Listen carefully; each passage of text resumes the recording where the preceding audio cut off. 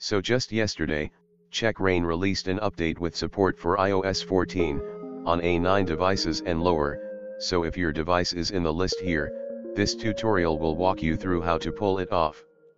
Let's jump in. To make it simple, here's a step-by-step written instructions on how to jailbreak on Windows.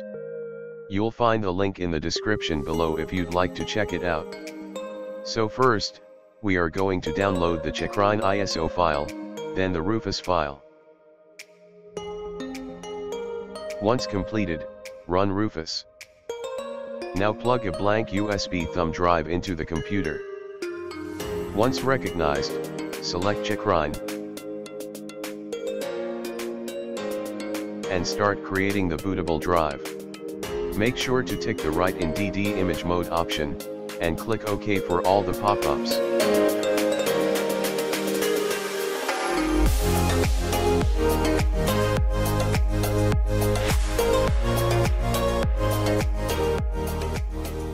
Once done, restart the computer.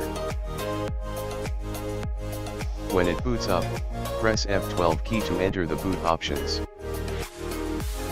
Now select the USB storage device, hit enter to boot from there.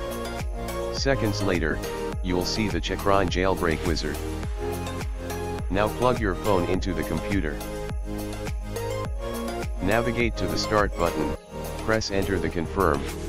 The device will be put in recovery mode first, click next to continue.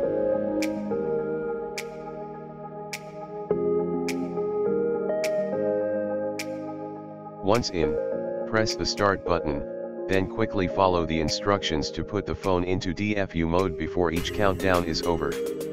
For iPhone 6s, is press and hold both the side and home button for 4 seconds. Then release the side button while holding the home button for another 10 seconds, the screen should remain black. Now the jailbreak is in process.